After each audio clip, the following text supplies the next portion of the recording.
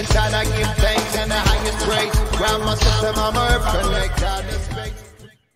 Well, hello. Hopefully you can hear me. It is a slightly different backdrop today. We're running on slightly reduced bandwidth as well. So Luna May's watching a film in the corner, so she's hoping there's enough bandwidth for me to do this and her to watch a film until we do the live quiz. So please do let me know if we start dropping out, because she'll be very disappointed, but she has promised to turn off the film. Hello to everybody in the chat already, and I will explain a little bit more about what's going on very soon. Hello to Rabbi, who was in first? Who was in for EML Sound?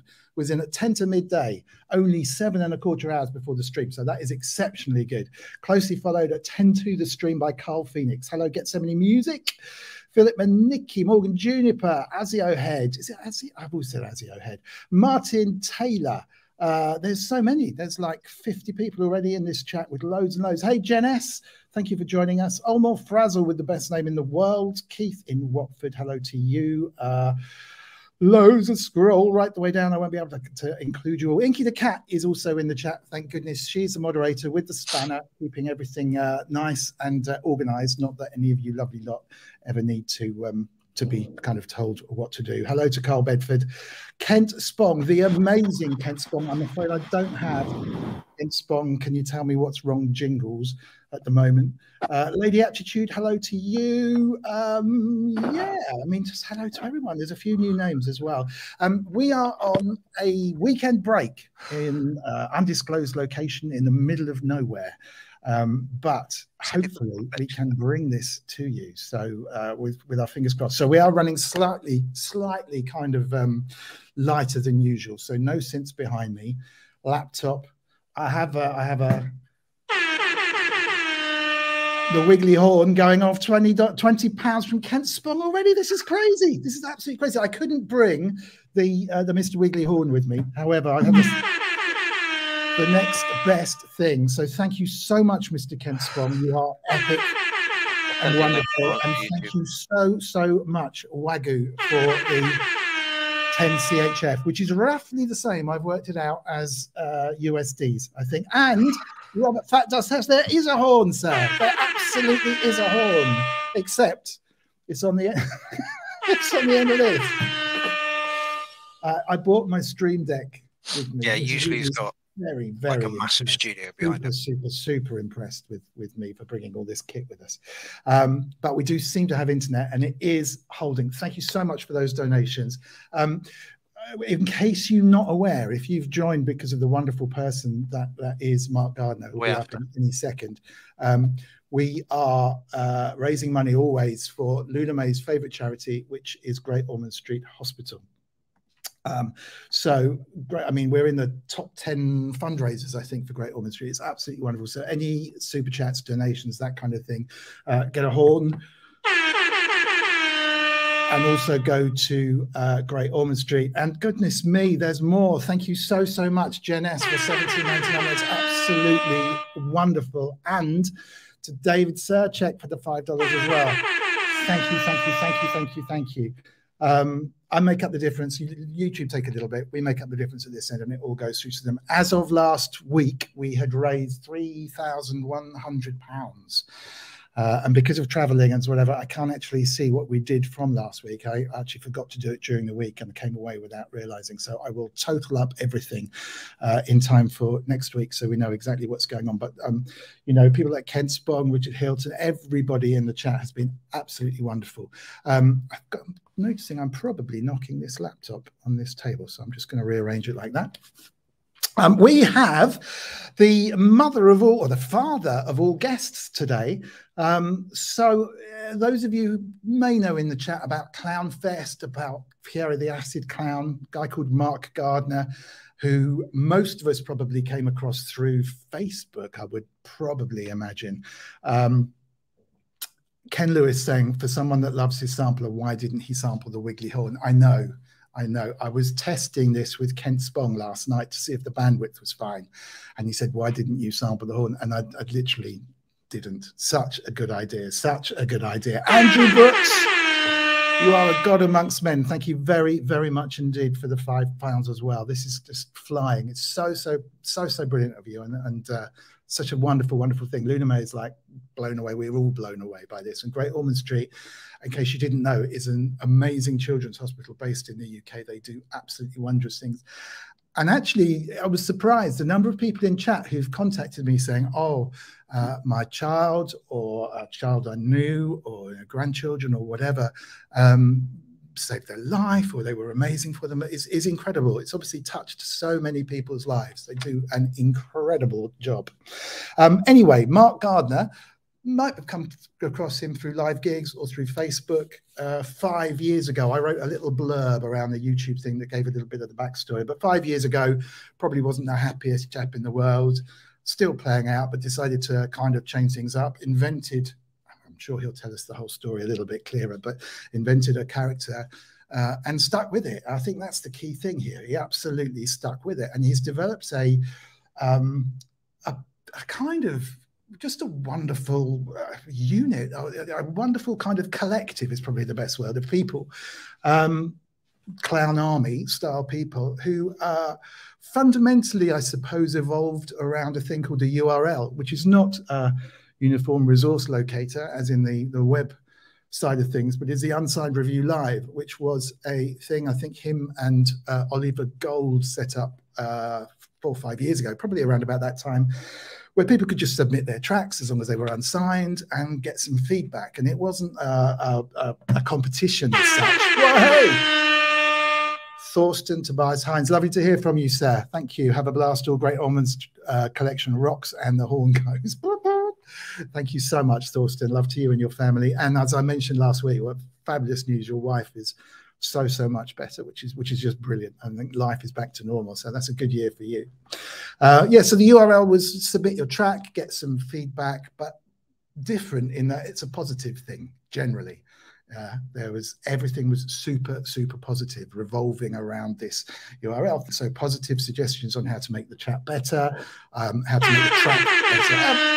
Richard Hilton, my goodness me, we'll get to Mark in a minute. Thank you, sir. The amazing Richard Hilton. If you're not aware of Richard, he just is well, go back about, I suppose, 10, 15 shows when Richard Hilton came on.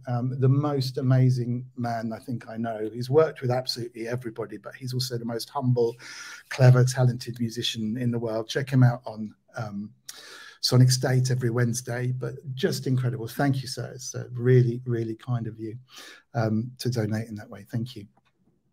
And he's over in the UK at some stage, coming over the summer. So he plays keyboards for Chic, if you didn't know.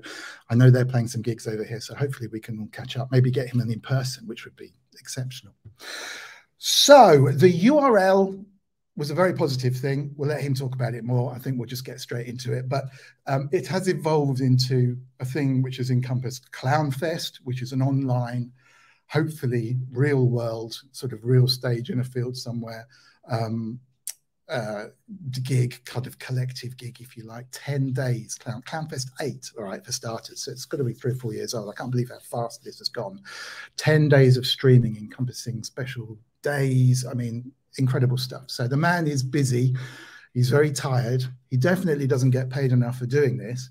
But hopefully this is building into such a kind of force for good that things will really start to happen as COVID begins to fade away, gigs come back into the real world and so forth. So without further ado, let me introduce you to the man himself, Mark Gardner. How are you doing, sir? Jasons!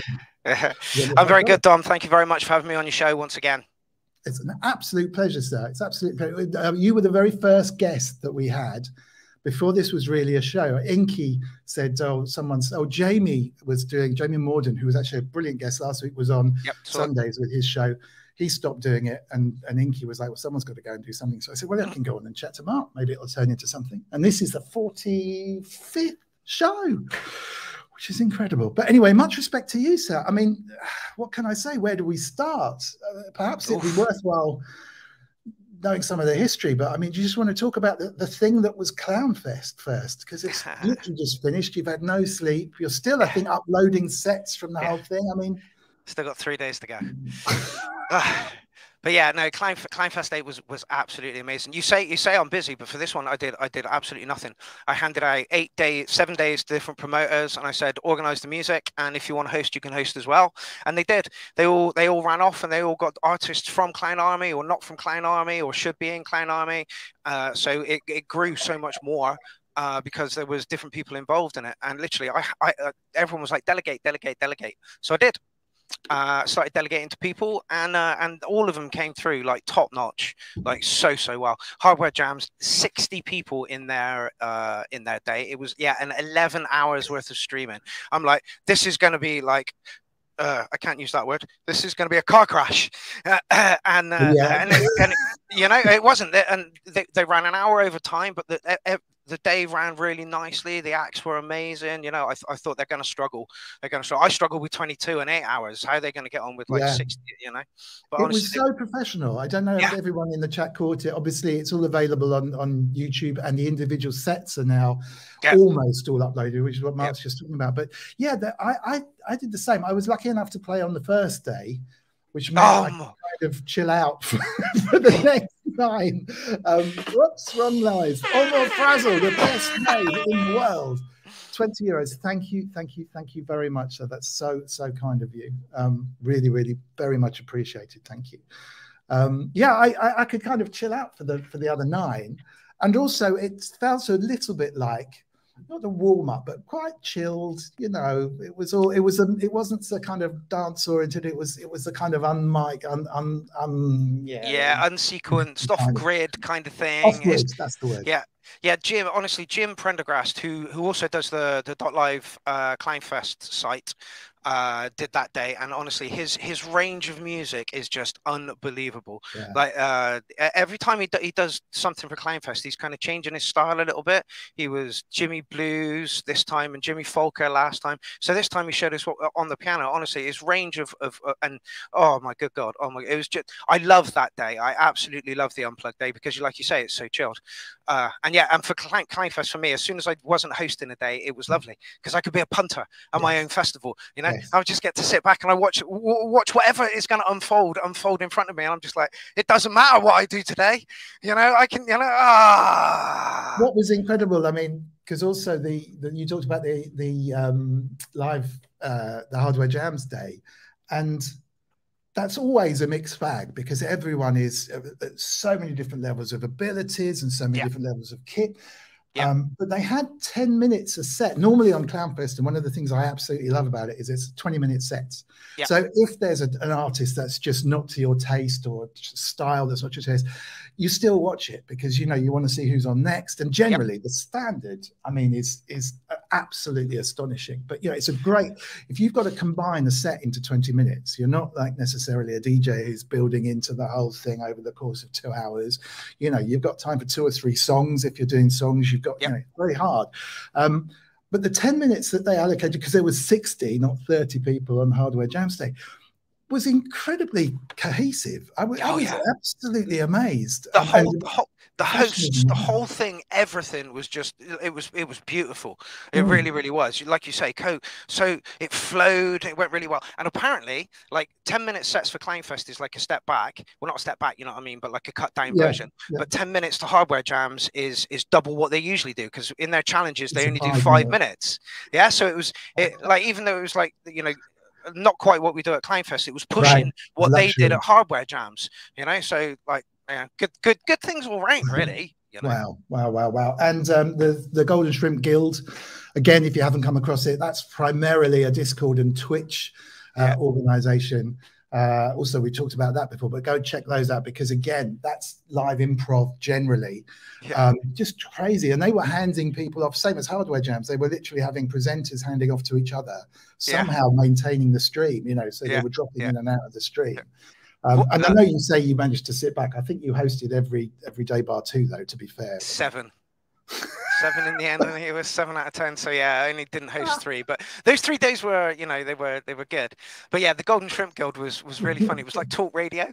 Like everybody's got their different style of host, you know. Yeah. And Daniel Kushner just like invited people on and was like, "Hey buddy, how's it going, man?" You know, just chatting like crap over, not crap though, chatting, you know, right. Nonsense over the music, you know. And it was just like, this is brilliant, you know. So I'm kind of sat here, you know, I was sat here with a couple of friends actually watching that day. And yeah, we were just like, this is hilarious, you know. It was just genuinely eye-opening. I think everyone pulled out all and like I say, it's not that the quality's never been high. It's just the consistency that you're up against. You know, basically you see someone, it's like, that's act of the night for me, that's the track of the night, and then the next person comes as well. And you know what, I think they've got, and then it just carries on throughout the whole day. What were the real highlights for you in terms of acts over the 10 days? Oh my God, Tony Duncan as the false flag document on the drum and bass day. Jesus Christ, what a set! Like, what a set! Didn't expect that from him. Didn't realize he did drum and bass in that way, as aggressive, as it was dark. It was gnarly. It stood out for me, you know, massively. And Zappa on my day. Apparently that was a new set for him. Oh, I saw both of them actually, but yeah, wow, just absolute quality, quality, and him himself is proud of it, and you know, and it just kept getting better and better through. But literally, the whole festival for me was, you know, to say I started it back when lockdown started, just because like I wasn't going to be very productive, and now we're 8 deep, 2 years in, you know, Clownfest 10 might be in an actual field. I'm going to look at a venue in July. I can't say too much about it because they want to keep it a little bit low key, and it'll just be ticketed, and there'll be 250 people there. And I think that's a great way to start off, unless you've got 15K you want to lend me. No, that's not back pocket stuff. It's not impossible. Is that the kind of money that you're looking at? Because you can crowdfund.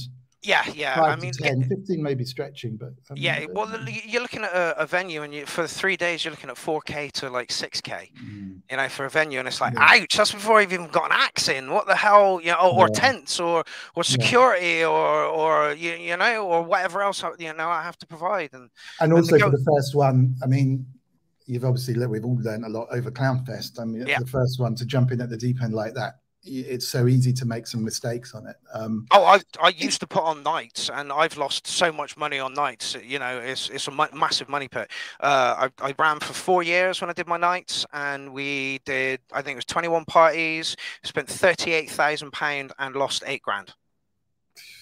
Wow, that's not bad. That's like £500 party. I was happy with that. yeah. When it goes well, it goes well. But Dank is saying that he'd lend you 15K, but he spent it all on lottery tickets. So that's Daniel Kushner again from the Golden. Oh yes, of course it is. Yeah, honestly, that man's a legend. Him and Professor Digby, you put those two in a chat group, and they just pop off at each other the entire time. Well, both of those guys have been previous guests on the live stream, on the Sunday live stream. Yeah, so, I've seen both. Just epic people. So Dank Live AF in the chat is Daniel Kushner, who is actually a mod on Simply Synthesizers, if you've come across the group on Facebook. But and Dorless, I think. Oh, is it Dorless? Yeah. Right, cool. Yeah. But more to the point, he runs the Golden Shrimp Guild, which he would explain why they're called the Golden Shrimp Guild, but it's primarily they run the Synthfest, which is once every couple of months, is it, or every month? I think it's monthly. Which is amazing, which is like a 3-day. It's not dissimilar to Clownfest in that it's a Twitch-based kind of do 20-minute, half-an-hour set. No, 2-hour sets. That's right. Yeah. Sorry, Monster. Yeah, do a 2-hour set, then pass off to the next person on Twitch. But what it does do is it gets you a lot of Twitch followers and gets a lot of attention for your stuff. It's where I originally heard Movement 81, I think, which are Movement 81 rock. That was a set as well, wasn't it? I mean, just amazing. So I'd love to get them on. What else was I going to say apart from moving out? Tony Duncan, also a previous guest, funnily enough, on here, worthwhile checking back on. I knew him through Facebook, through a group we were both in, when he was just on iPads. So he was making great tracks on iPads, but not in the same league as where he is now. And then he switched. And I remember him sort of sending messages saying, you know, asking questions about Ableton, which at the time I wasn't using either, you know, and sort of getting into it, and then exploding overnight. There he is actually in the chat, which is great. And producing this sort of dark pop, Depeche Mode kind of driving, I'd call it rock synth, if you like, you know, it's rock synth without guitars, you know, and suddenly, and I actually remember taking the mickey out of him because he said, oh, I really want to be on Clownfest. So you said, sign up. And he got all his family and friends to vote for him. And I remember going, no, that's not in the spirit of it, is it? You know, but thank goodness they did. So apologies for that, Tony, way back when, because honestly, you were an absolute highlight. So yeah, absolutely brilliant. So in terms of taking it further, I mean, you've got this one venue that you're scouting. I mean, what do you need, like a tour manager style person? What would you need on board the team to kind of perhaps help moving forward, who may be watching or may know someone might want to get involved? That's a very, very good question. Until I get to the venue, I don't know what they're licensed to do. You know, I know it's an open air place and they've got 3 stages. I think it's an old farm, I think. But like, we're going to need bar, we're going to need door staff, we're going to need St. John's ambulance, we're going to need, you know, I suppose if we keep the numbers kind of low, like we may not need all that, but like anybody who's got any help, you know, organizing this kind of thing. Like literally, I threw Clownfest together because it was lockdown. I expected it to last like 6 months, a year at the best, and then like we'd forget about that and we'd all go back to doing gigs. You know, now it's 2 years down the road, and everyone's like, let's do a real one. I'm like, oh, that sounds like a lot of work. Like, who's going to do that? Yeah, you can do that, Mark. What? Yeah, okay, I'll shoulder that burden. Oh, dear. Oh, big up. Oh, they're all here, which is absolutely fantastic. Big up Movement 81. If you haven't seen Movement 81, just go search them up on YouTube. Most amazing mix of modular and synth and just perfect attention to detail, nuances, thought, flavor, feel. Just really good. Yeah. Really good. Megastars in the making, most definitely. Yeah, absolutely. Sorry, carry on.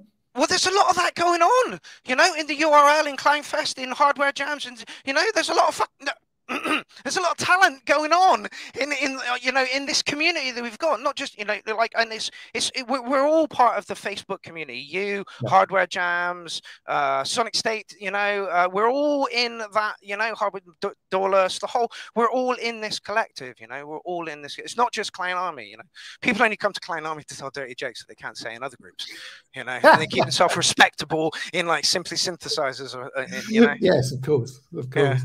I mean, I don't know. There's obviously people like Grace Griffin, who's an amazing live sound engineer. Not that she's putting on gigs, but you know, maybe there's someone that we can call in on. It's very well known within this, in terms of putting on something like this. Do you know what I mean? Like Live Nation. Someone, I used to work at Live Nation. I've done that kind of stuff before. You know, this is how, you know, this is what not to do. Actually, it's probably what you want to know.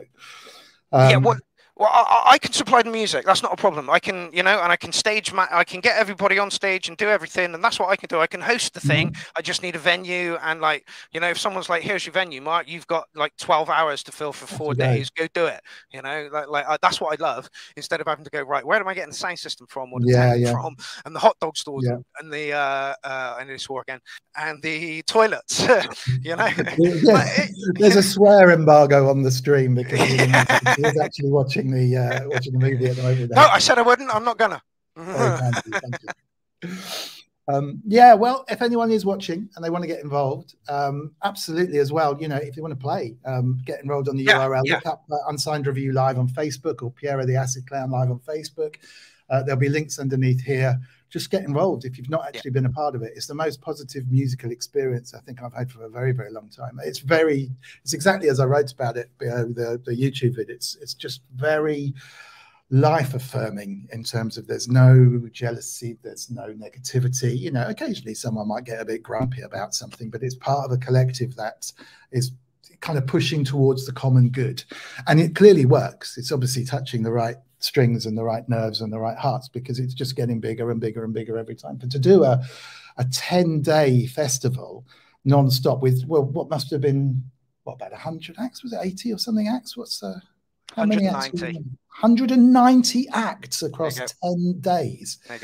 With no issues, actually. I mean, there wasn't even a day when everything went wrong. We've had One pull down, and one copyright strike for a video that we played on the day, which was fine, but I uploaded Yeah, the single set, and I saw that.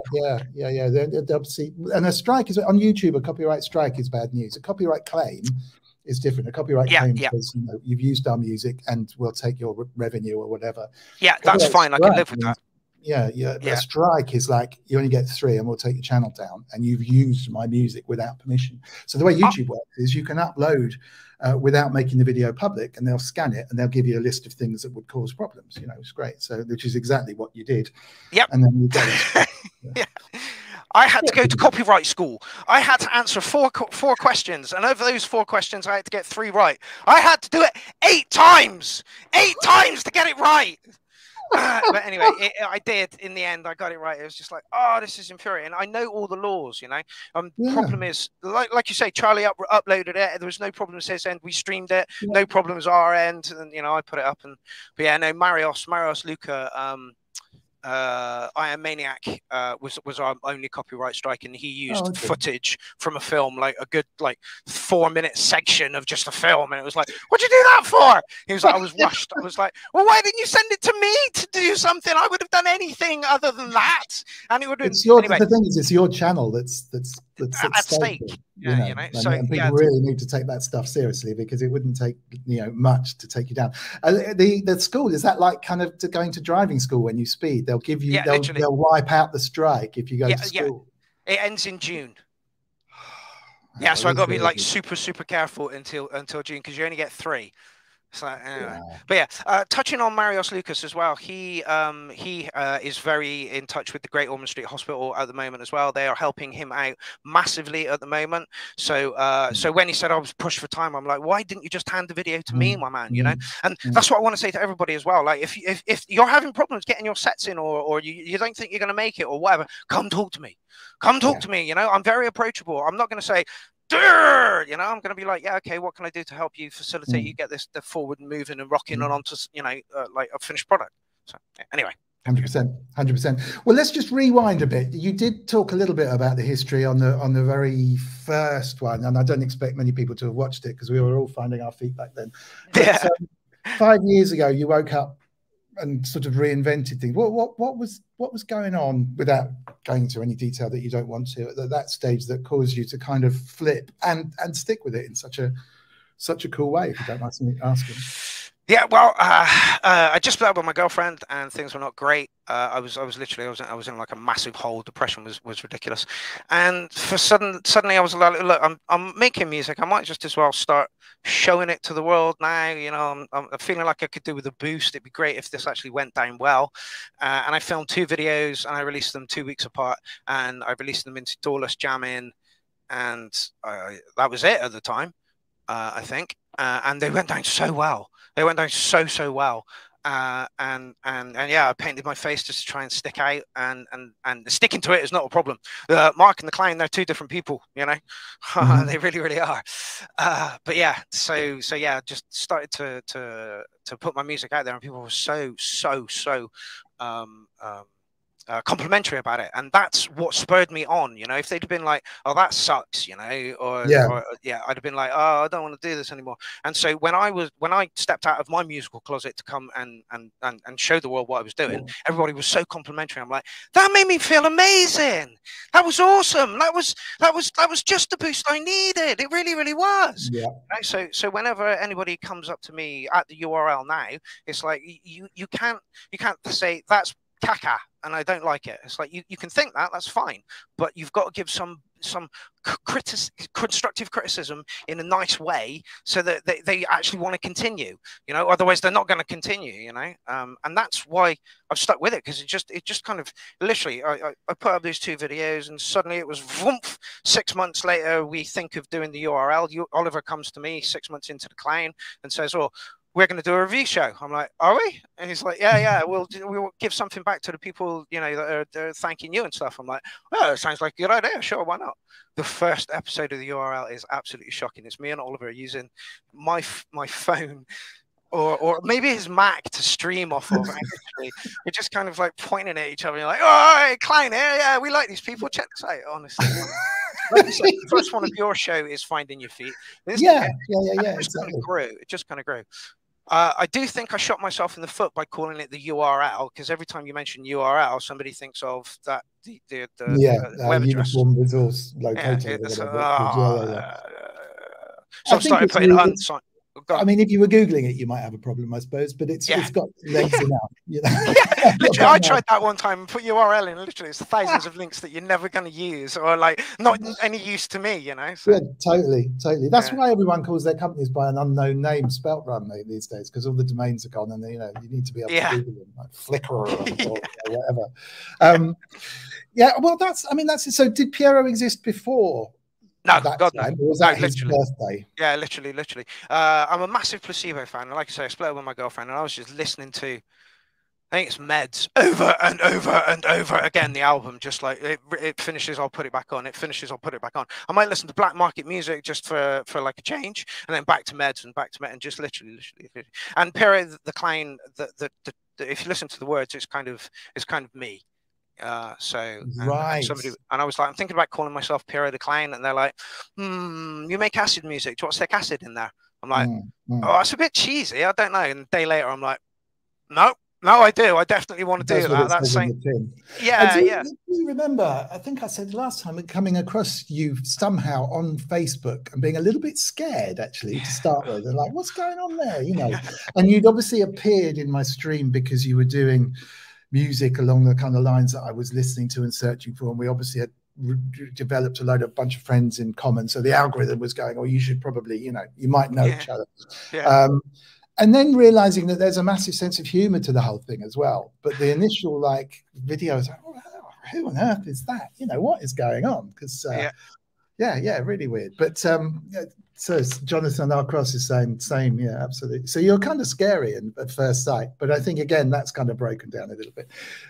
Everyone was scared of you from what it seems on the chat. You would not believe how many people have got clown phobia, and I'm like, literally, I'm like the friendliest clown you'll ever meet in your life, you know.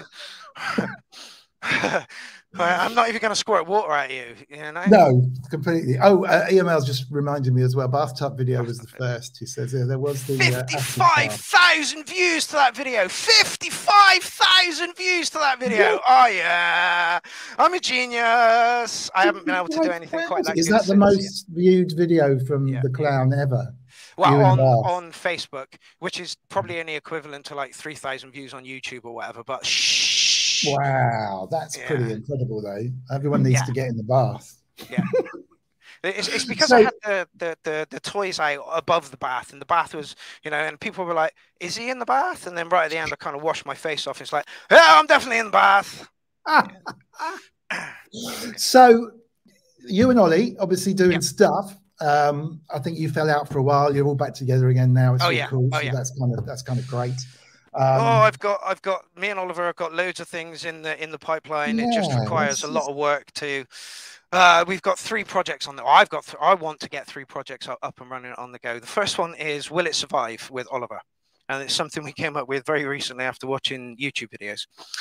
So we're going to buy a piece of kit, and we're going to do things that would happen badly to it. Say it like fell off your rack, or someone spilt drink on it, or someone fell on it, all right, and then we're going to see if it will survive. So like turn it on, can you get noise out of it? Brilliant, it survived, kind of thing. So that's but I think we're going to get so much grief for destroying kit on that one. But I think it'll be a funny exercise. That's cool. It's Top Gear meets synthesizer jams, isn't it? Exactly, kind of thing. People love that kind of stuff, and it's unscripted. That's what I like about everything that I do. There's no, and there's barely any. There's a massive filter in place today, but usually there's not, and barely anything's. We were going to have a swear jar for raising money for Great Ormond Street, but you proved yourself absolutely perfectly. No money is to be put in that jar. So that's one project. Another project is like a TV show loosely based on the clown that kind of is reminiscent of People Just Do Nothing and Peep Show, but that's really script heavy. I thought I could have got a 10-minute show out kind of quickly, but as you try and storyboard it out, and you realize that you're going to need to put like a little bit more time into it to make it, really shine kind of thing. And I'm not a script writer, so if there's any script writers out there that want to get in contact, that you know, want to use me and Oliver as a base and just follow us around with a film crew, that would be amazing. Because yeah, somebody did suggest a documentary of how the clown became the clown as well. Again, it's so much organization, you know, like with Clownfest, I say, do us a set and leave it alone until a couple of weeks before the day and say, have you got your set? And they say yes or no, and I'll play whatever I get on the night, you know. That's easy. You know, writing scripts is hard. People just do nothing kind of backstory just appeared, I think, on YouTube in the timeline, and it was quite interesting. That started off as a skit YouTube kind of thing. Yeah. Do you know what it's based on? What do I know what it's based on? Yeah, there's a documentary kind of thing about a pirate radio station, and that's what. Really, there was an existing thing. Gotcha. No, I didn't know that at all. Yeah. So that's kind of like what I want to do. It would be nice if I could have you know, I'm funny. I get into funny situations. You know? Exactly. I think that's what makes that work so well. In that he is a good MC. Actually, he may do comedy, but he's a great MC. The other guy. Beats has got an Ivan Novello award for writing some tunes with. Do you know what I mean? It's like they're doing it's very, very well perceived and happened by accident. They don't. I'm sure they have to work hard, but it's almost like they don't have to try too hard because it's a real life style environment. Situations very, very similar. Yeah, absolutely. Literally, somebody just come in with a camera and say, right, this is like your outline for it. Go say some funny things, you know. And did you see Oliver's studio tour? No, I just saw his insane beat juggling manifesto. Again, who would not want to follow this man around with a camera, you know, just to pick up the daft things that he does? Do you know what, with Oliver, I think I just had a feeling that he'd practiced really hard. Yeah, he did. And it all went horribly wrong. He turned it into a comedy sketch. But I think he intended it to be real for a while. Yeah, he did. He was like he enjoyed the show that he put on, but he was on my bed. You know, usually he's on like a table, you know, and this time the decks were all giving it this, you know. Yeah, it's isn't it? I mean, it's like, but no, he owned it. And that's that's what he does, you know.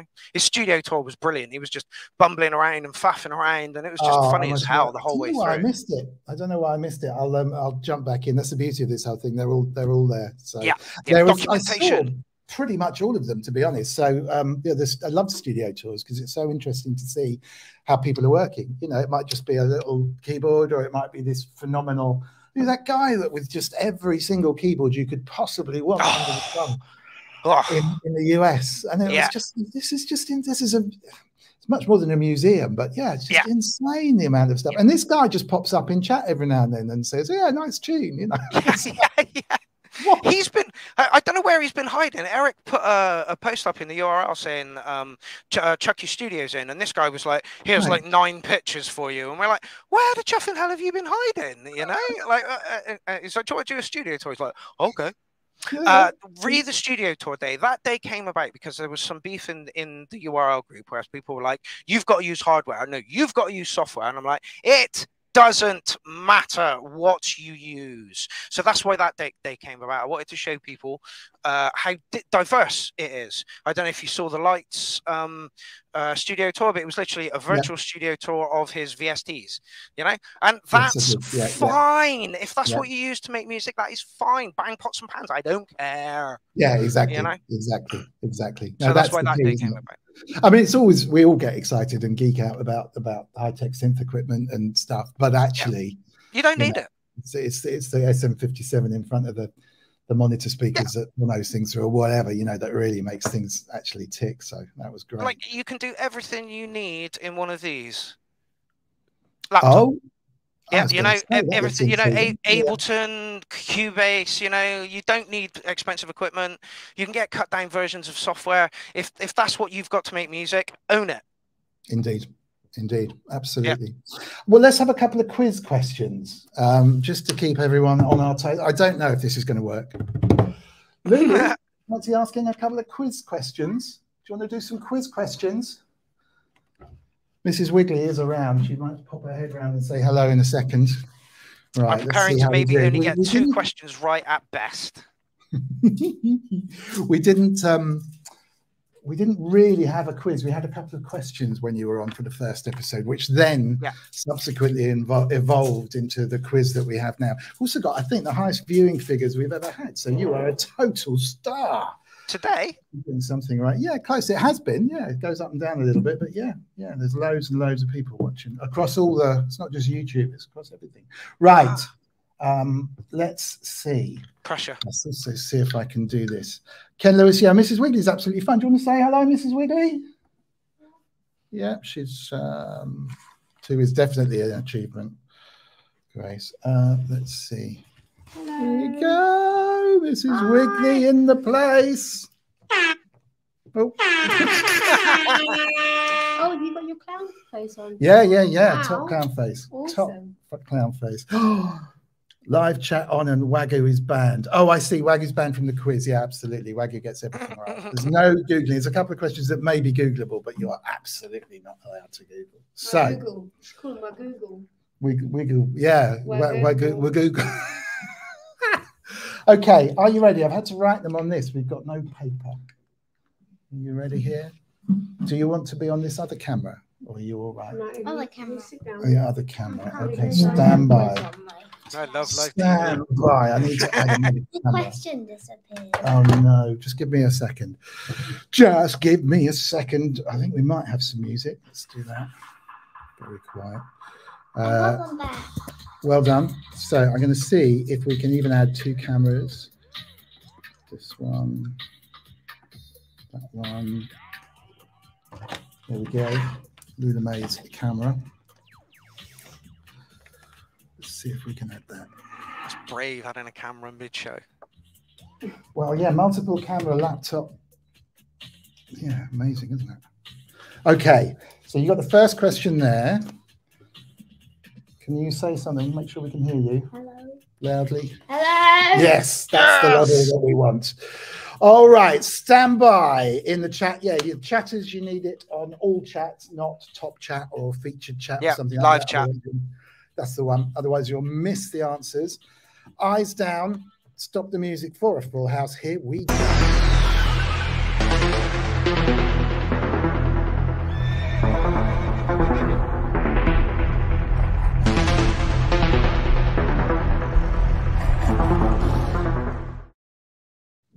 What is the name of my new best cat friend? We met some cats over here. There are 3 of them. Name them. Something happened. Oh, don't worry. Oh dear, all the questions have just disappeared. Oh my god. Whiskers. No. Socks. No. Tiger. Lily. No. 2 of them are Color ending in E, like a lily. Okay. Lucifer, Wendy, Tilly, Spot. Spot seems to be a common name. Albert Einstein. Spotty. Inky would have been a good one. No. Tallulah, Mr. Catley, Lucifer. Lucifer's a good name for a cat too. What else we got? Floofy. They're all girls. Fluff. Frank. Frank is a great name for a cat. Pinky, Charlie, Emily, Catty, Tilly, Philly, and Big Willie, says Wagyu. Analog Prophet says Wiggly. Unlikely, but nice.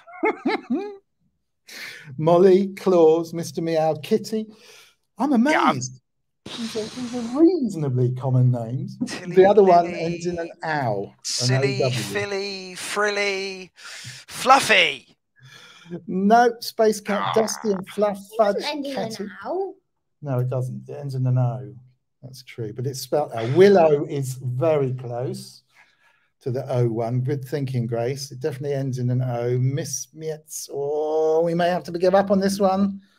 Yeah, like, what is a cat's name? Like, honestly, what is a cat's name? Like, I'm sure there's books out there with like 4 million. Here's 4 million cat names. You know? And we're like, quick, look through. Google is not helping us here.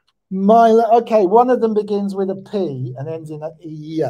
E. So it's a ends in a Y. Penny, yay! You're kidding.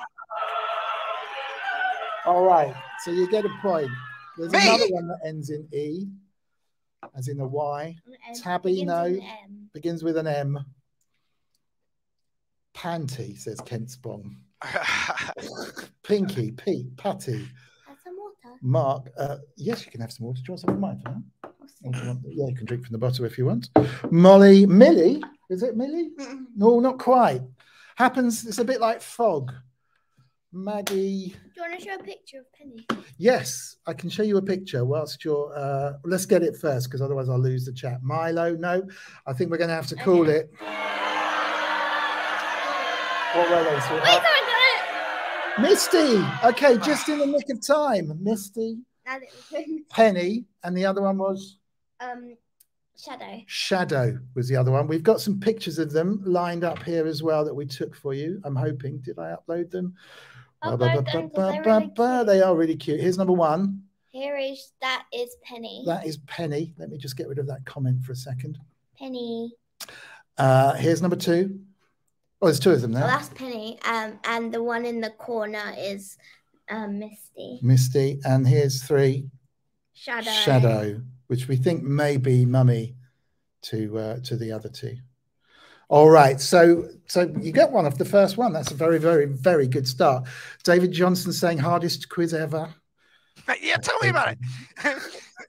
It's like extrasensory perception. I mean, Luna May comes up with, I would say, 80% of the questions. Plus, they can't be Googleable. Otherwise, Ragu just cheats. So, Beefsteak Mahoney says, I had a cat named Shadow. Good choice. Excellent. I don't recognize your name as well, so thank you very, very much for joining in here. Don't forget to smash that like button and perhaps subscribe if you fancy it as well. We're well on the way to 2 million subscribers now. We're about 2,000, but it's close. It's getting close. That's how I feel about it. First 2,000 are apparently the hardest. All right, are you ready for the next one, my darling? Ready? Okay. All right. Next question coming up now.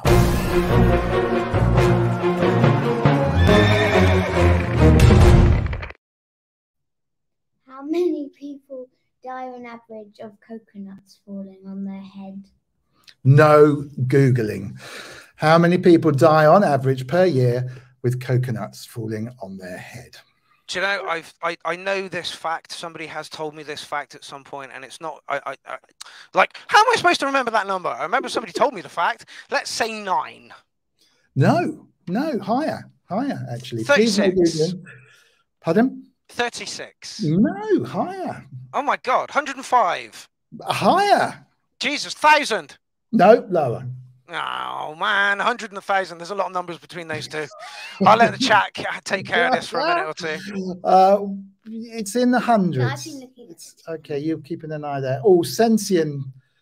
I'll give it to Sentient. There's been someone that said that before. Did they? Okay. So Sentient's very close with 145. 146, 147, 148, 149, 150, 151. Boom, 2. I can relax, mate. Oh my word. Oh my word. 150, get 70 had 150. But yeah, apparently on average, 150 people per year die because they sat underneath a coconut tree and a coconut fell That's on their unlucky. Heads. It is. Of all the ways to go. Yeah. That means one every 2 days. That's just a bit of plastic. Can I take it off? Yeah, if you want to. I don't think it's making a noise at the moment. Yeah. That's one every other day as well. So, you know. I like that statistic. since the last show, 3 people have passed away. I don't know why I'm laughing. That's a terrible. I know, that's really mean, right? It's because you got a clown on. I do apologize to anyone in the chat whose family has been affected by falling coconuts. Right, let's go again.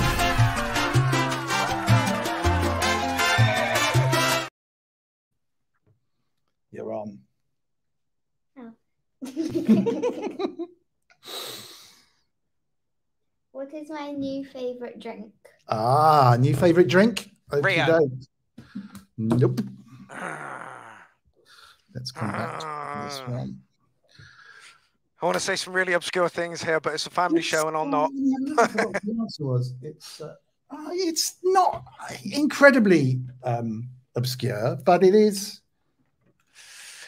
Tango, Fanta. No, it's a sort of natural. Dandelion and burdock. Close.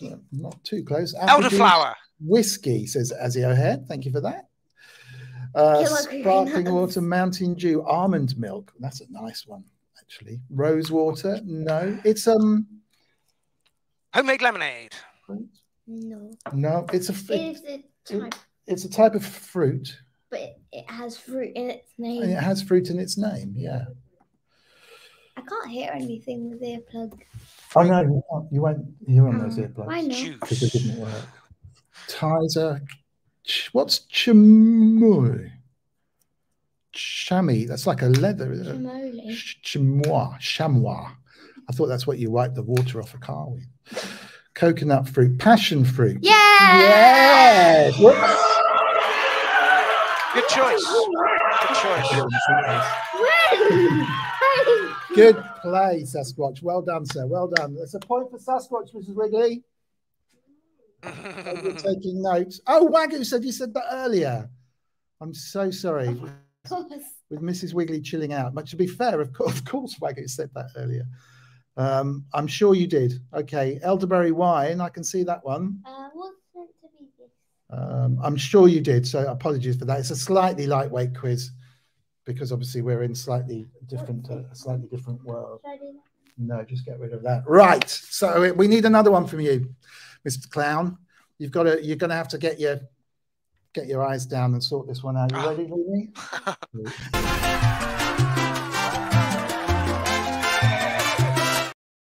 What band am I going to see next month? What band are you going to see next month?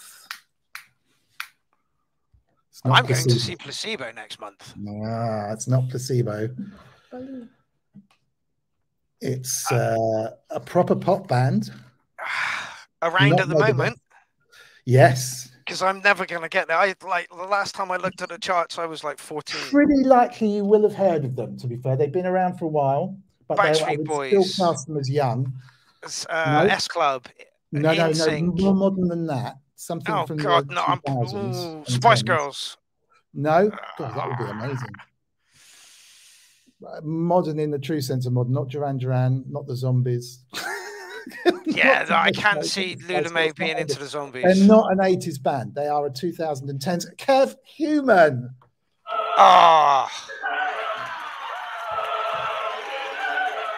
Well played, sir. Well played indeed. Well played indeed. Don't you shake my bald head now? Look, it's like shiny head. Just slap it. How many more have we got? We must have a couple more. Let's have a look. I've got to look at your list. Yeah, we can do. Don't do the Minecraft one because we didn't really have an answer for that. What mine? No, ignore that one. All right, we've got 2 or 3 more. Are you ready for the next one? We're there. Okay. Okay. Eyes down. This isn't bad for a laptop, to be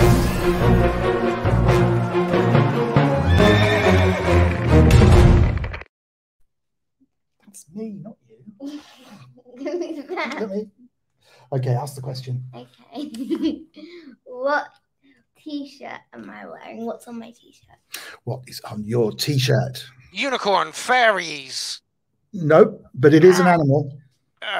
Hippopotamus, giraffe, penguin. So close. Hippopotamus was close. Hippopotamus was close. Capybara. Big elephant. Yeah! 3! Boom! Inky was in there in the chat as well. Yeah, I think somebody in the chat might have said that as well. She's whizzed off the top already. Is that an elephant squirting a rainbow? Let's have a look. It is an elephant squirting a rainbow. There you are. It is indeed. It's not the greatest camera in the world. Wow.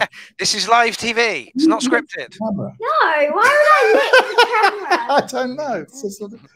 Trust me, that's an elephant. Wow. Yeah. Okay. Well played, Inky. Will Joseph was in there, but after the end of the question. I haven't got any quiz music actually, but there you go. All right, are we back on my head again? All right, stand by.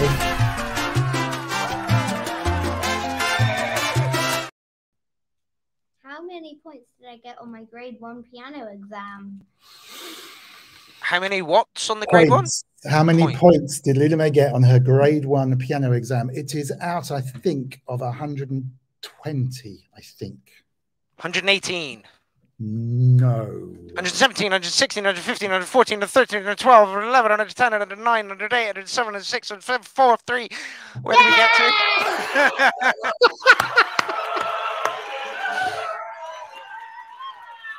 Will Joseph so close with 104, but no. Yeah, but these guys are yeah, I'm cheating. Any which way that gets you across the finish line, right? To be honest, is that 3 that you've got now? Is it 3 or you got 3? This is strong performance. All right, so we got one more. Do we have big questions? We've got no. Do you have a big question for? No. No. Okay. You didn't ask me. No, I forgot. Well, if you come up with one before the end of the stream, you can do a big question. Do you have a question? A big question, Mummy? No. She doesn't. No. But why are we here? We can think of one. We can definitely think of one. It's been a bit last minute. Okay, we got 2 more questions. One jokey one and one very, very serious one. Are you ready with the serious one? I am. Okay. Here. Oh, ow!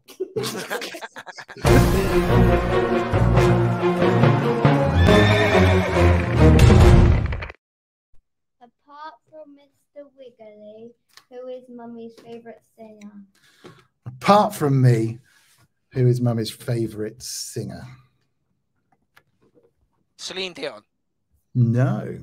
To be fair, not a million miles away, though, in terms of singing people.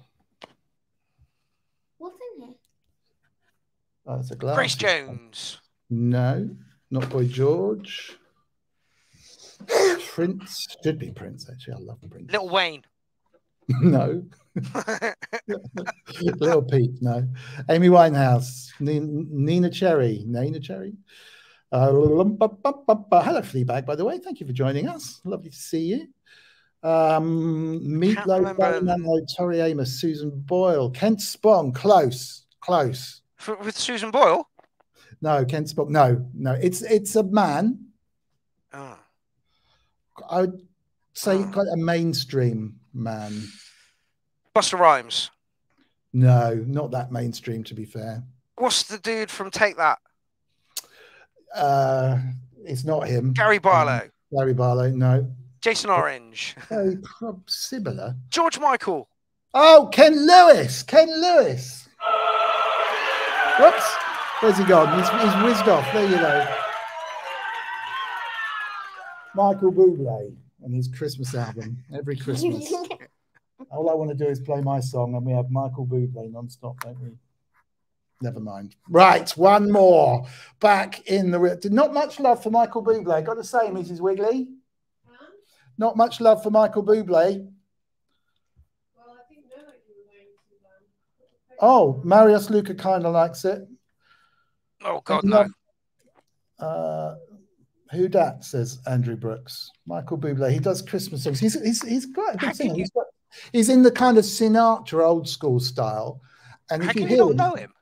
He's got like a built-in auto-tune. It's quite bizarre the way he sings, actually. Just say no, says Inky. Oh. All right, we have one. 2 more questions. 2 more.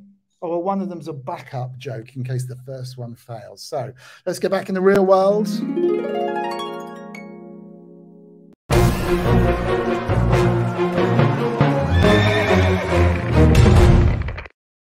Why do cows wear bells? Why do cows wear bells? So the farmer knows where they are? No, far too sensible. Far too sensible. Because drum kits are too big. Oh, good one. You're on the right lines. Because... No Googling. I'm talking at you, Wagyu. Because a telephone box would look silly? Good call. Because we need more cowbell. Oh, Kent Spong.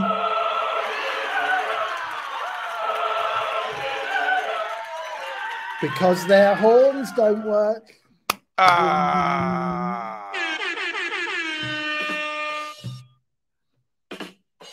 Yes. I'm glad you added that one. Thank you. Twice. Go on, do it again. Do it again. I'm more badumtish. Yeah. Good work. Good work. Good work. We even got a lol out of 10 mil. Good work. Good work. Thank you very much indeed for that, sweetheart. Big round of applause for Lula May. I don't know what a hallelujah. And a golf clap. Oh, you can watch your film again now. Don't take that with you. I mean, you can stay if you like. It's definitely up to you because Mark's promised not to say any rude words. And so far, so good, actually. What are you going to do? Or shall I just talk to Mark? Yeah. I'll talk to Mark. All right. Right. Okie dokie. So back in, I think I peaked too early with the back in the real world.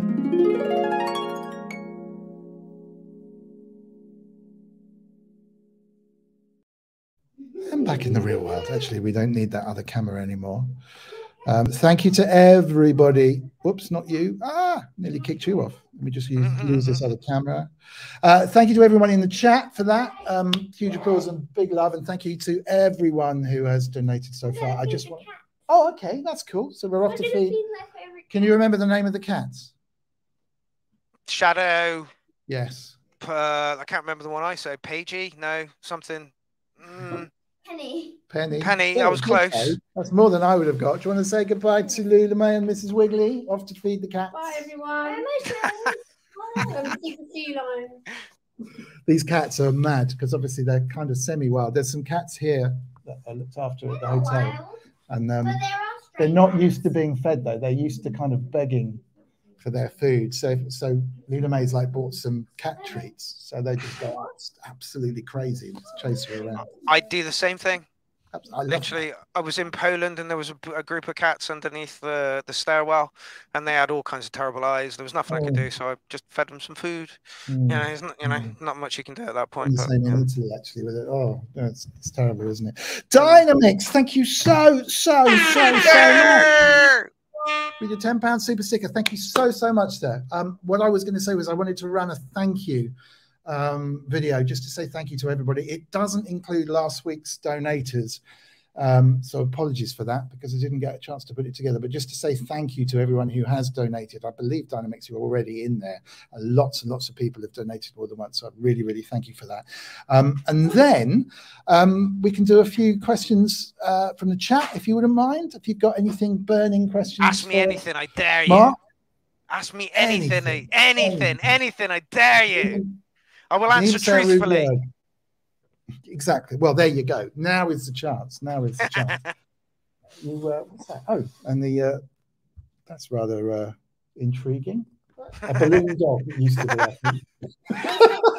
Its head came off. Well, there is a clown on the show, so you know, balloon animals are the thing. I needed should have had like a or whatever the clown thing is, you know, the air horns type clown thing. Anyway, just for a moment, if you need a wee, now's the time to have it. You've got a minute and a half, I believe. Brilliant.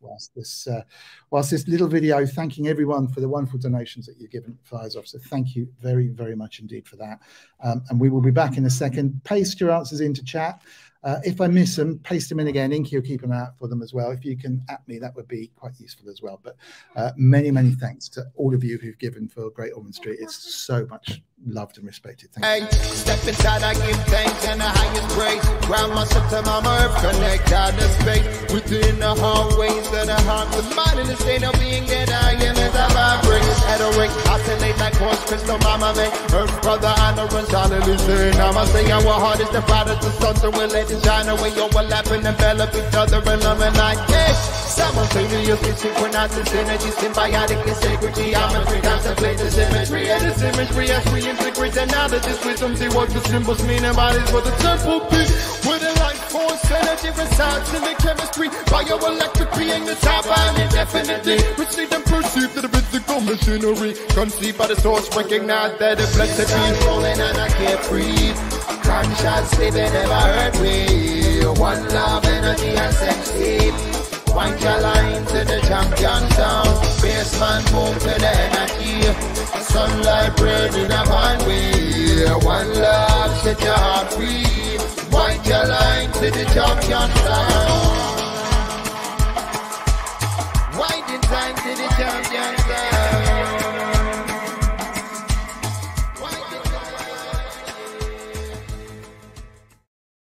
Thank you so much to everyone for donating. And oh, Luna Mae's just smashed this bottle down and squirted water everywhere, but you're okay. I missed all the useful stuff. I'll dry it off whilst you're gone. If you have daughters, you'll know that it takes them a little while to leave the building when everyone is ready to go. Anyway, don't worry about it. Thank you so much. Right, let's take a look in the chat to see what's. Oh, in the meantime, wonderful 10 mil. Thank you so much for that. It's really appreciated. We've raised fortunes already, which is just absolutely spectacular. I'll do all the totting up afterwards because we were probably up to about £3,500 here, which over the course of about 40 shows is insanely brilliant. Thank you very much. Yeah, any questions in the chat for Mark? Let's take a few as well. I've got my own, but literally let's kind of put him under a bit of pressure. Remember, Luna Mae and Mrs. Wiggly have left the building now in terms of finding some cats so that he can be as candid as he likes. First one's from Synth Addict. Mr. Wiggly, question: Mark's favourite and least favourite synths. And favourite and least favourite. Yeah, nice. Oh, well, favourite is like a no-brainer. The powerhouse that is the Hydra synth over here. Ah. Yeah, honestly, sonic capability is just absolutely massive. Do I know my way around it? No, it's the biggest synth. Like literally, MS2000 base station and the microfreak over there. Fairly easy to navigate around. This beast is just, I mean, it's something else. And I feel like I'm at the bottom of a very big mountain, and and looking up at the top, it's like, oh, it's not going to get there today, is it? Least favorite synth. I've gone through enough of them. There must be one or two that I really hated. I wasn't very impressed with the Access Virus B. Oh, interesting. Okay. Yeah, everyone was like, it's amazing, and it's like, it's all right. I'm still going through growing pains with my Hydrosynth. Actually, I'm lucky enough to own one as well, and I just haven't sat down and got to grips with it. I definitely don't understand it in the same way that you're describing, and it didn't blow my trousers off when I hit the keys. And I'm not even sure if anything would these days, to be honest, in the same way that a plugin like Omnisphere did. Yep. When you suddenly go, where did that come from?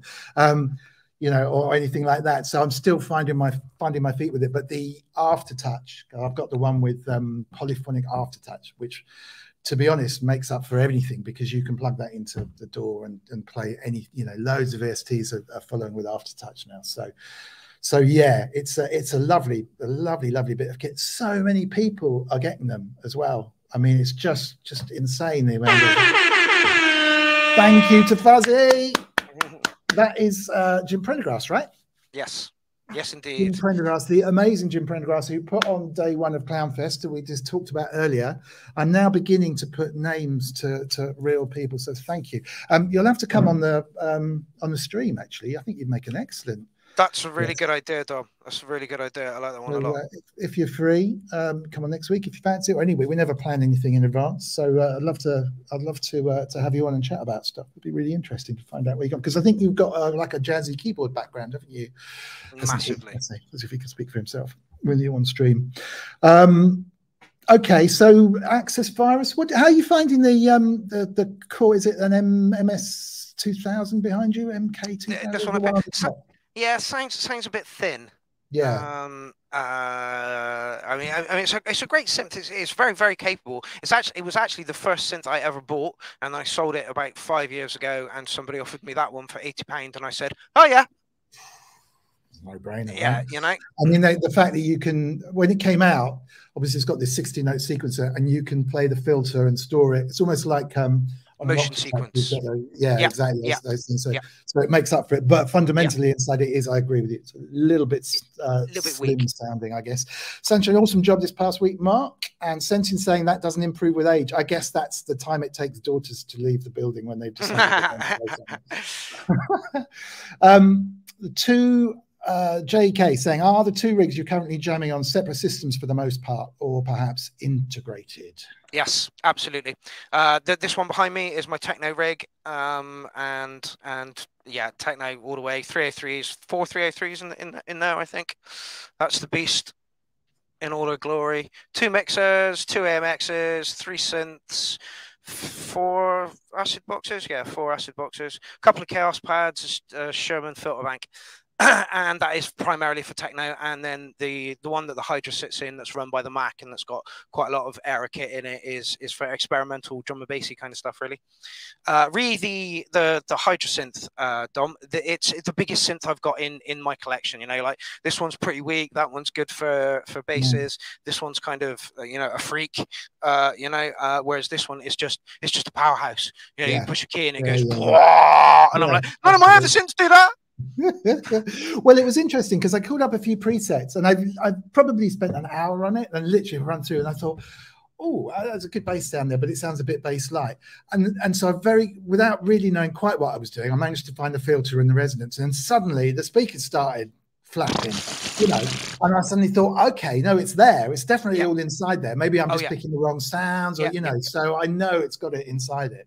Yeah, they're lovely synth. So it's really, it's just, I haven't bought a new synth for ages. It's all been software. I've got some lovely old synths that I've owned from new, sort of from way back. You know, I bought MKS 80s new and stuff like that, and still have them, and they still work, and they are great. So kind of quite sought after, but it's nice to buy something that has the power of towards the Omnisphere level of stuff that you're getting, you know, with those kind of things, which is great. Talking about the things straight behind you, Jen just asked, what's the ideal number of 303? It's a wonderful Jen S, who's also been a guest here. Your right-hand lady when it comes to doing the URL and Cloud Fest. Yes, indeed. Yeah, I love Jen S. She's a wonderful human being. We are going to hook up for Bearded Theory when we play on the same bill. The Klein Jewels play on the same bill as Placebo, and we will be covering a Placebo track that day. Hopefully, Jen will join us on stage to do the piano bit. Yeah, when's that going to be? Oh, June, July. It's written down in the diary. Oh, wow. That'd be awesome. Yeah, maybe we can all have a bit of an outing. Where is it? Oh God, Leah again. I get in the car and people take me there. I don't know. Well, do you know what part of the country? Like north, south. Jen, you know what's going on? Yeah, Jen, tell me, please. Because that sounds like it could be a clown army outing. Anyway. Yeah, that's a really good idea. The ideal number of 303s is 4, surely. Okay. Like in a rig, 4, because maybe you want 2 playing the same line, so that one plays the bass notes, you leave the bass down, and the other plays the high notes, and then you've got two lines to play something else. You can do that with pedals and stuff. So maybe 3, you know, have split one to a distortion. Is that the trick? Because I've heard you mention this stuff before, but to get parallel processing, beefy 303 sound, you're using 2 to play the same line. Yeah, well, the Zox box goes into a distortion pedal and also powers the MAM. My Zox box, the cutoff is broken at the moment, so I can't get it to scream. But so I'll use the scream on the MAM and have a clean line and a distorted line from there. So she technically runs 4 lines. Okay. Because I remember there was a trick about taking the headphone out through distortion if you wanted to kind of, and then you can split them. Yeah, and then you can have 2 pedals on it as well, coming out of a headphone line because it's left and right. Nice. You know, I'm a big fan of that. It just beats it up, makes it sound so much better. What's the distortion box you're going through? The distortion box is actually a custom built one from Matthias Soccer. It's I'll unplug it and show it to you. It's got my name on the back. Wow. It's a bit dusty. But it's from Matthias Soccer. It's nice. called... Hang on, let me just hide that comment. There you go. It's got a balls knob. That's fantastic. Yeah, balls and sweat, and there you go. 303 screamer. I'll read that out because you can't read it. Yeah. Dear Mark, Pair of the Acid Clown Gardner, thank you so much for the things you're doing for the Clown Army. May this device disto make your 303 scream like never before. Your choice honors me. Thank you again, Matthias Soccer from DNS Audio. So yeah. Wow. And he was like, I'm going to send it to you. I'm like, no, I'll buy it off you. He's like, no, I'm going to send it to you. I'm like, no, I'll buy it off you. And he just sent it to me. I'm like, man, you know, I like paying my way, you know. Yeah, no, that is amazing. That is truly amazing. What a nice thing to have as well. Yeah. Actually, a custom line of only 5 in the world. Neat idea, actually. That might be a way of raising funds. Do a release of of 303 oriented distortion boxes with clown oriented stuff going on. Wow. Yeah, and it literally, it does scream. It really does scream. There might be like three, you know, only 3 knobs on it, but you know, it really does scream. One of them's a balls knob. What else would you want? Exactly right. A new name to me as well. Thank you so much for joining and being in the chat. Please smash that like button, because it's good for the algorithm. And if you do fancy subscribing to the Mr. Wiggly thing, you'll get a note in your own time zone as to when we do go live. So that'd be greatly appreciated. Any specific qualities you look for in a synth? Actually, that's an interesting question. Manglability. I want to go from the noise I have to something, you know, very different in a very quick time. I'm very fond of 1 button per function, because then it's all hands on and it's there when you need it, kind of thing. So yeah, that's what I look for, like the ability to take something simple that you programmed in and take it into something that it doesn't sound like that, because that's what it should do, you know. And patch store, you have to have patch store on a goddamn synth. Like, on stage, you're like, oh, wait a minute, let me just go over to the K2 and I'll just... Well, at least you'll never get into modular on that basis. Literally, no. And like the Erica synth thing, it's Techno System 3K. You turn it on and it goes poof, poof, poof. And literally you push a couple of buttons and it does it all itself. You know, it's like, That looks the business, though. I've not heard one, but yeah, it really does look the business. Yeah, sorry, Wagon's saying lies, but this is I'm a bit well behind in the chat, so please do post some questions and we'll get to them. I did actually buy a Timberwolf. I am convinced that there is a mod or something is going to happen to the Timberwolf, that is, it's going to generate its own genre of music in the way that the 303 has. So, and the price is already rising. Plus the fact, every time I can, I talk about them and the price goes up. So we're shorting the Timberwolves at the moment.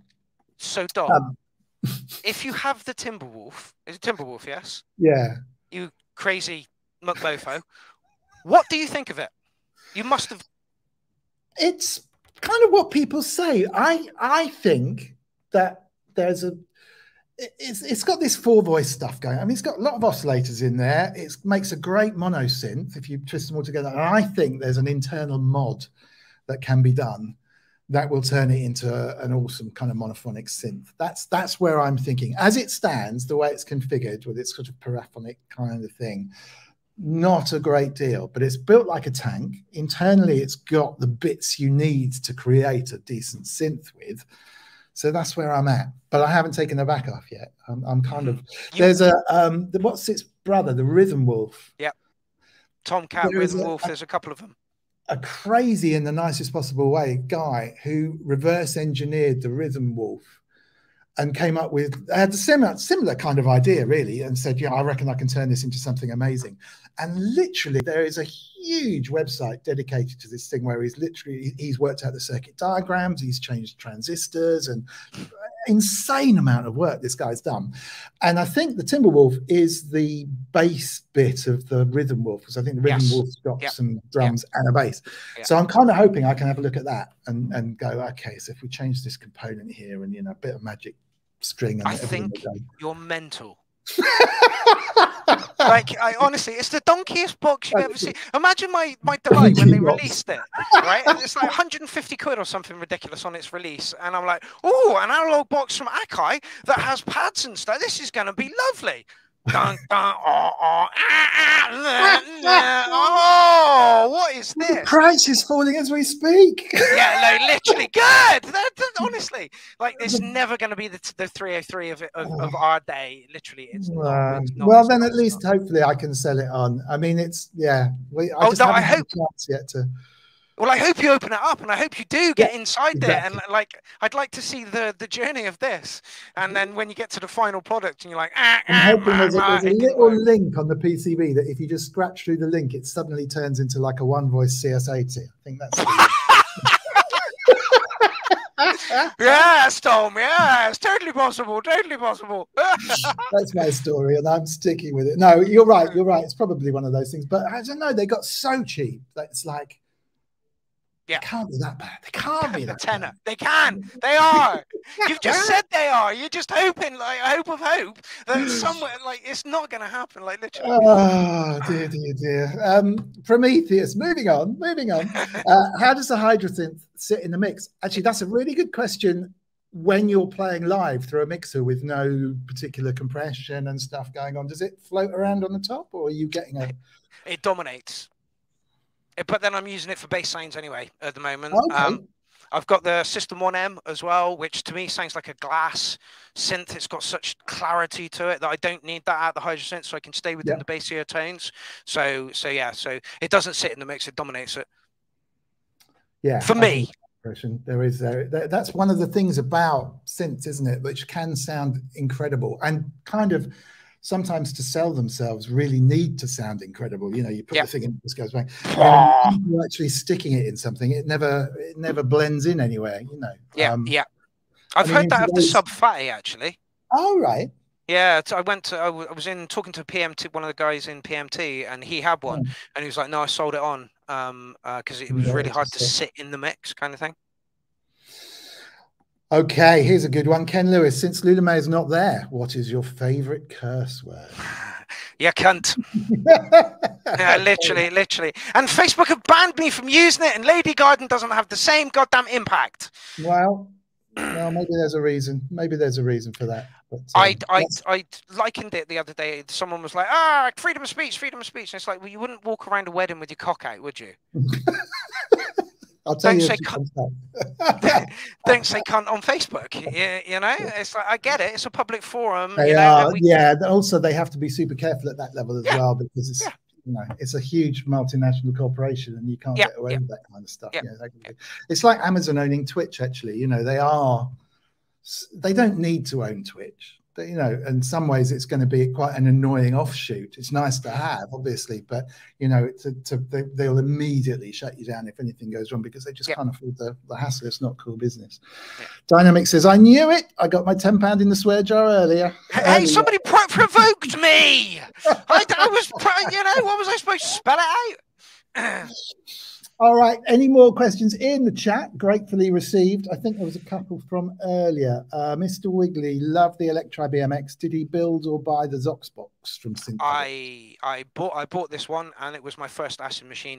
When I started making music, I'm like, I love acid music, and it's like, yeah, well, don't just write acid music, you know. And so for years, I put off getting an acid box, and as soon as I got one, I'm like, oh god damn, don't know why I didn't do this fucking 2 years ago, you know. But then it forced me to look at other noises, you know, noises that aren't just going to be driving it, you know. Yeah. I think the Zox box was the first thing I kind of built musically.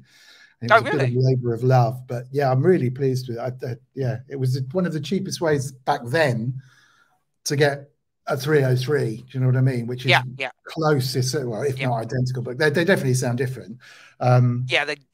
You know, it's a nice machine, and that feeling when you switch it on and it actually works, it's like, wow, this is amazing. And it works. Slightly strange question from Steve Powell. If you had to learn to play a brass instrument, which one would you choose and why? Sax. Sax is sexy. Oh, yes. You know?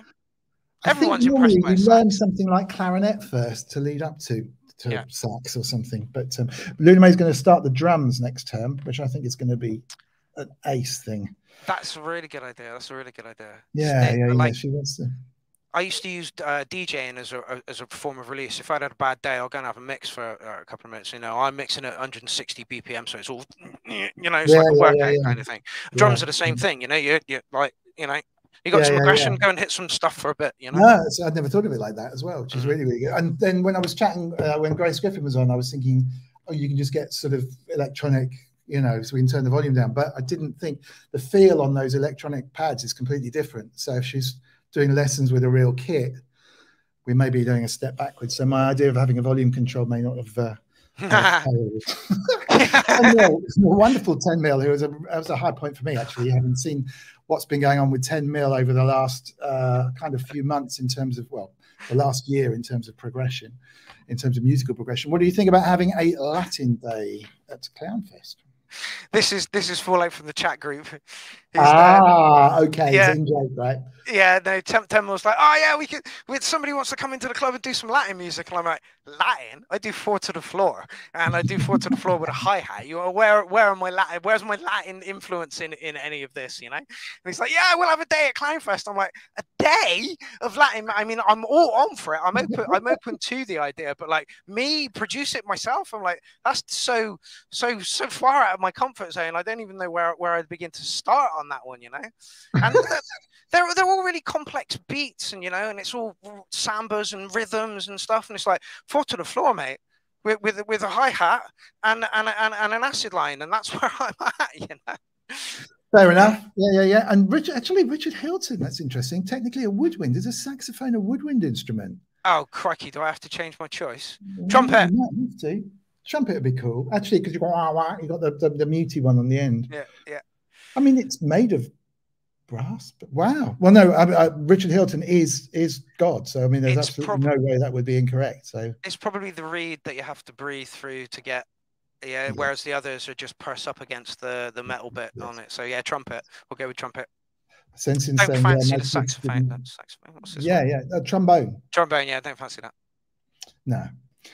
Sensing saying, yeah, my kids didn't take to Roland drums. This is a little disappointing. Got to be said. Luna May's acoustic drum kit set up next to the Wiggly Master bedroom. Yeah, I was relying on the volume control. Okay, last few questions. This has been ace. It's gone so fast. It's just amazing. And the Wi-Fi's held up, which is just insanely brilliant. Robert Fat Dust, the amazing Fat Dust, my very good friend. Do you use Sherman 2 live? It's like disarming an atom bomb. Yeah, I totally agree. I totally agree with you there. Okay, so how is it hooked up at the moment? One of the kicks are set up on left and right over here. One goes cleanly into the mixer, the other one comes through the Sherman and then goes into the mixer. Honestly, it's insane. It's absolutely insane. Don't expect the same thing to come out of it like 2 days in a row. It's absolutely bonkers. It adds to the kick drum, but because like if you're not sending a signal through it, it still goes depending on where you've got it, So like I'm gonna have to get a noise gate on it or something just to tame it down a little bit. I did a stream. Triggered them by MIDI or something. I saw Starsky Carr, who now has a very successful YouTube channel. Way back, one of his very early videos. I just liked the name, and he had this Sherman filter bank. And it was exactly like that. It was like, it's almost like you can't make a video about it because it never does the same thing twice. No. And for me, I'm only using it on the kicks, so it's just to colorize the kicks a little bit, and it depends on the night what color you're going to get, and that's what I like about my sets. They're not going to sound like they did last week because although they're the same samples and stuff, that I might lean on the MS or the TB, heavily in that track, and not use the other elements that I used last week, kind of thing. Yeah. Okay, that's fair enough. I mean, they are totally bonkers. Right. Yeah, anything else? Last orders in the chat. Is it worth a quick run? We've got your a quick rundown of the kit behind you, just so that everyone that's watching it can see it. I know you've done a rig rundown recently on the Clownfest, but every time you mention it, I'm thinking, how does that actually work? And then any other questions, and we might call it a night actually. But yeah, if you wouldn't mind. Yeah, you've got those Roland mixers and quite a lot of chaos pads. Yeah, well, not as many as I used to. I used to have 11 in the rig, but one of my New Year's resolutions, I think it was last year, was if it doesn't fit on a Jasper stand, I am not taking it out. I've done Jasper stand and an extra piece, and it's just too much kit. Stop making my life hard on myself. So this is the last incarnation of the Beast That Never Sleeps. This is incarnation 22. She started with an EMX 19 odd years ago, and still got it. So yeah, the two EMXs. This one's master. And a drum machine. That's where my drums come from. I also want to use the MPX8 to hold breakbeat samples. Two Roland MX1 mixers. I like the effects that they've got on them. Very hands-on, and I'm all about hands-on. So that's why I like those so much. A lot of people bash them because there's not Powermatic EQ on them and stuff like that. But what they lack as being a mixer, they make up for in being more of an instrument. My synths synths, I have the MS2000, the Base Station 2, which is an amazing synth. I swapped this for a System 1, and I have never regretted it one iota. Honestly, this synth is absolutely amazing. The bass that comes out of this is brilliant. And the Micro Freak. Don't mind the Micro Freak, but it sounds a little bit thin, although I haven't done the new update to it, where apparently you can make it sound like an OP6. And then after that, we have the acid boxes, Zoxbox, TB03, TB3, and the MAM, which is run through a distortion pedal as well. Then your Sherman filter bank, which is connected to the kicks. And yes, only 1, 2, 3, 4, 5 Chaos pads in there at the moment. I've got a mini Chaos pad on the Micro Freak and a mini Chaos pad on the SP555, which handles all of my vocal samples. The Chaos pads come out of the Master MX1 and then go in a parallel line, so into the Chaos Pad 3, into the Chaos Pad 2, and then into this Chaos Pad 2. The reason I do that is so that you can have this Chaos Pad at 1/3 of the BPM to this Chaos Pad, so it creates a da-da-da-da-da-da-da-da-da, and then this one for just wild kind of stuff. No, I wondered how you did that. Right. Yeah, people hate it. People hate it. People are like, I love your set, but what you do with that Chaos Pad, I'm going to swear again, fucking hate it. It's like, yeah, but how am I supposed to move the track on, you know? No, absolutely. Reckington was just saying MIDI routing as well. I'm presuming everything's coming out of the MX all the way through. Yep, literally. I don't know if you can see it. Yep, you can now. Yep. So yeah, out of this one, straight into a MIDI through down here, and then into everything else. The Sherman has actually got like 3 MIDI outs, is it? Think so. 3 MIDI throughs. So the line comes into the Sherman and then goes into the Chaos pads to keep them locked into the BPM, but not that one. So yeah, MIDI routing is stupidly simple now. It was taking me nearly 2 hours to set up before with other bits of kit, and this one is you know, up in an hour and a bit. I mean, that's the thing, isn't it? You got the job of a drummer, you know, taking up and down. I mean, what a wow. And that's why I built a smaller rig, and the smaller rig ended up being quite a big rig, and it's just like, oh God. Yeah, there's still slightly less things to carry around, but fabulous. Movement 81, fascinating insight into the mind. I'd love to talk to you guys as well. Movement 81, as I mentioned, you may have missed it earlier, but that would be great. I want to see how you get your modular stuff mixed in with everything else. And a big hello to Chew It as well, who I know. Where's his Mohi? Got the Mohi. He gets trimmed, but this does never get trimmed. So. Look at that. Oh, look at that punky dog. Richard Hilton minored in saxophone at college, so like I said, he is absolutely the total 100% god of everything musical. So thank you for that, Richard. So now we know. It's been an absolute pleasure. Thank you so much. What a amazing. Thank you for your time. I know you're absolutely shattered anyway after Clownfest, and you're still non-stop working. I guess the best thing, I'll put links below this after the show. It's been brilliant. The viewing figures have been off the scale across all of the stuff. So absolutely brilliant. Thank you for everyone that's watched and contributed and been there and put up with the slightly lower key version of me sitting here with no sound effects, particularly. just kind of doing my best. But I think we got away with it. It was worth doing rather than not, which is brilliant, I think. But thank you to everybody who's watched. Thank you especially to Mark, Piero the Acid Clown.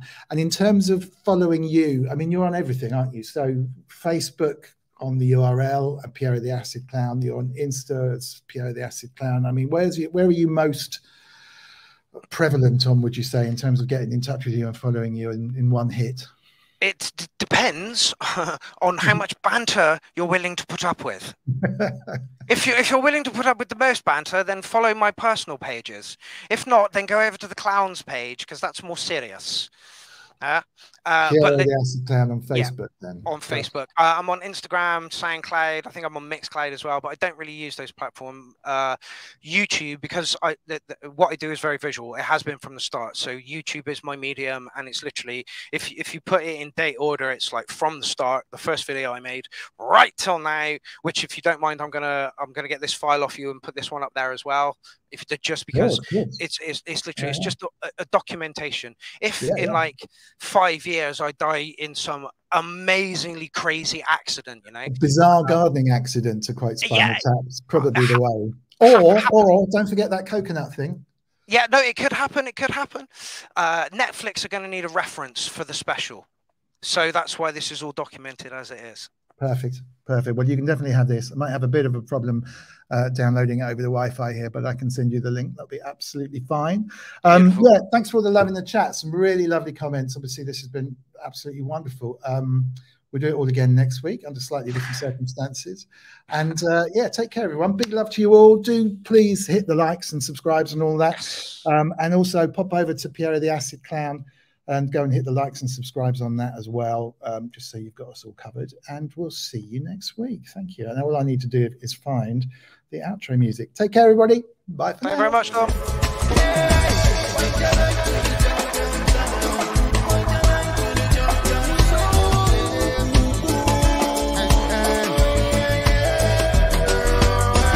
Urbanists connect so with the earth pipe. Link up the harmonized, left the termite. But beyond obsolete blessings, a birthright. We live a language a la la corminous worldwide. Cosmic love energy, I go herbicide free, organically, me say worthwhile. Watch the way one of you take turn points in terms of definitions and some termites. Yes, I check the eye. One side is defined by one side the other. I.e. I am an idea's man. I assign too much of the qualities of my child. Who's way up talking like this to me? One is a construct, one is a creativity. The supreme one, all encompassing information in and of itself. Most definitely, another life infinitely, most life infinitely. Beyond the scripture, niceness can be. Blessed be, I continually, Mr. Pick up a being as the infinity.